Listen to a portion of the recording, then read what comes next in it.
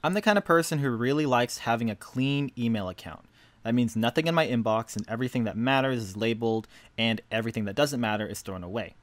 Instead of having to delete all the emails every single time they come in, there's actually a few things you can do on Gmail to allow you to do that faster. Let me show you how to do it.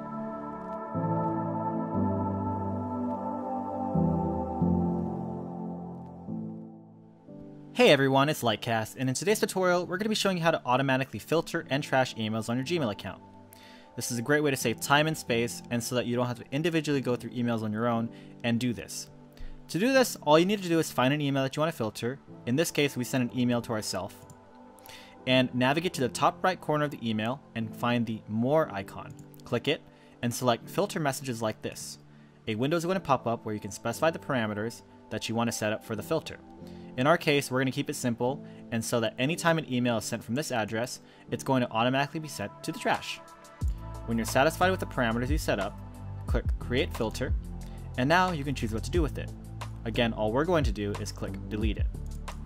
Create the filter, and now anytime an email is sent from this address here, it will automatically be sent to the trash. Let's test this out. Click Compose, and find that email using the email address that we're filtering out, and send it to yourself.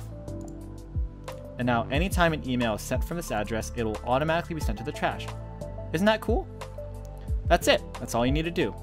If you made a mistake on setting up a filter, or if you want to delete one, simply go to the settings icon here and click Settings.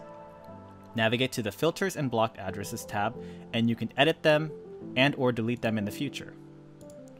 If you have any comments or questions, please don't forget to leave them in the comment section below. And if you want to see more of this content, and if you like this video, please like it and subscribe to our YouTube channel to stay up to date. Until next time, this is Lightcast Studios, and thanks for watching. See you all next time.